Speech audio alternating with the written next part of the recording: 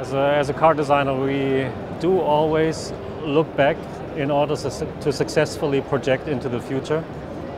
And it's our duty actually to look into our past and our DNA and see what is there, and to be authentic and true to our history. Well, the general design layout really relates much more to our guiding principle of form following performance. But there are a couple of accentuating lines on this car that interrupt the very general surfaces, and they are positioned exactly in the same location as a Type 57 SC Atlantic actually has it, on the fender creases, front and rear, and also down to the center spine. When you look at an Atlantic and the center spine, the riveted spine, that's an element that we actually took stylistically from that time.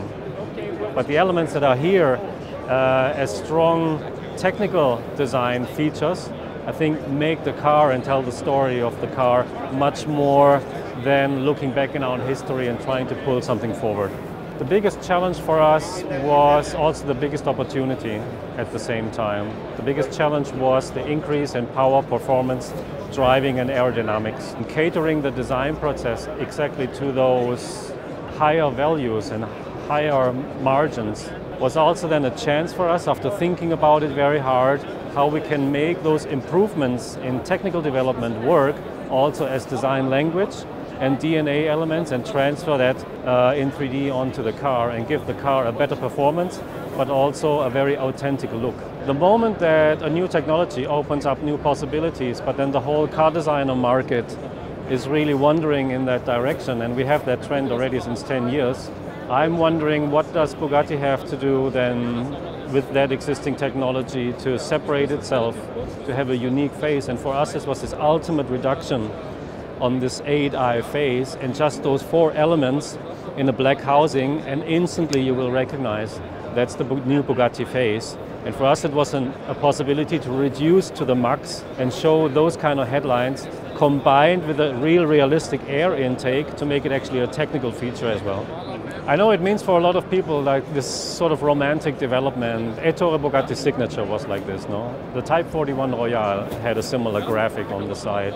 Even Louis Chiron's signature with the C shape you could identify with this line. That's all true, and that's all nice and romantic and nice to have. But the real meaning is the significance of the technical performance of this line.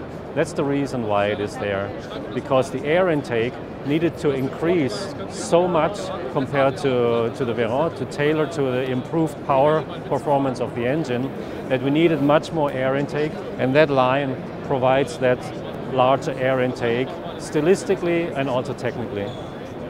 If you really have such a super sport car with so many horsepower and so many torque, then it's not easy to control this power during driving, because with such a horsepower and torque level, you could permanently drive and be in a slippery condition.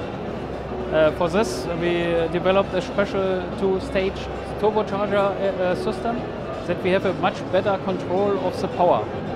Each side of the engine turbocharger, we have one of this is permanently active, and the other one is controlled through a flap and an activator on the electrical side.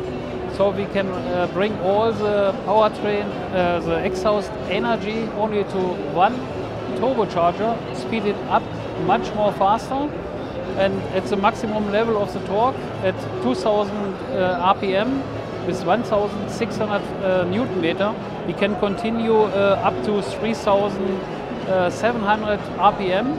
Then we switch on the second stage and continue with 4 turbocharger. Maximum is 6700 RPM, and that guarantees us a very linear and proportional power curve. That means you have a very good reaction if you go on the throttle.